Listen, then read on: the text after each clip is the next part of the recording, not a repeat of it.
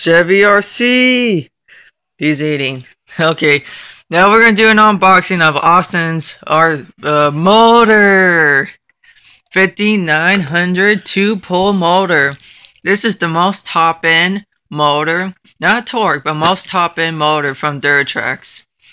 So he's gonna open it up.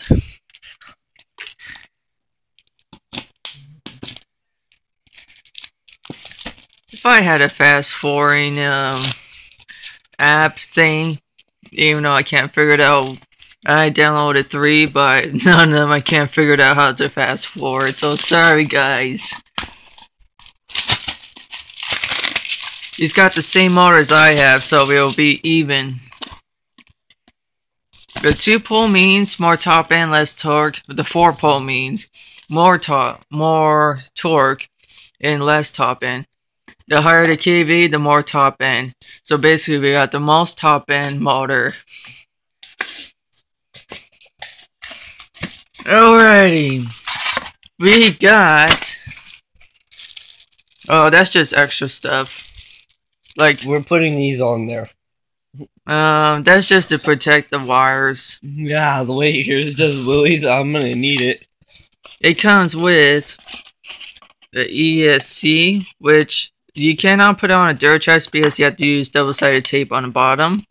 What's cool is though, it comes with a cooling fan. And also we can tune it. Yep, definitely. Definitely gonna tune it down because I don't have the good gears like he does. 5900 kV motor, 2-pole. And I'm gonna get a 5000. What is it, Josh? MAH 2-cell LiPo 35C.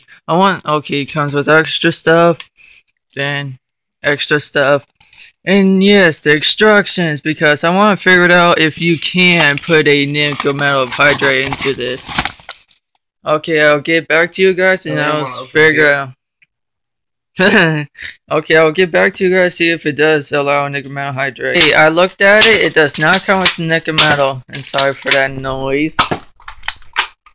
Okay, dude, don't shoot me. Yeah, he shot me. Okay, does not come with nickel metal and Chevy and also he got a front bumper. Okay, so there's the Chevy RC piece. No.